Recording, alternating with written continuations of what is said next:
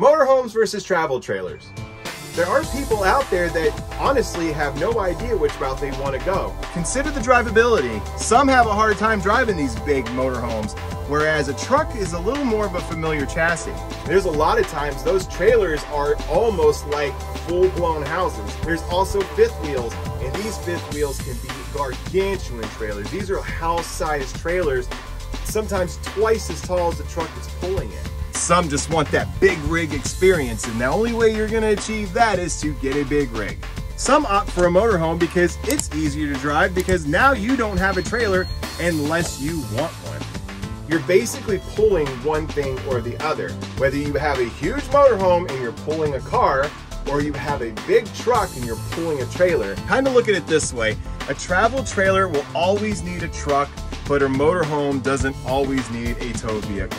This is Chris from Chris Travels, and that was a quick tip.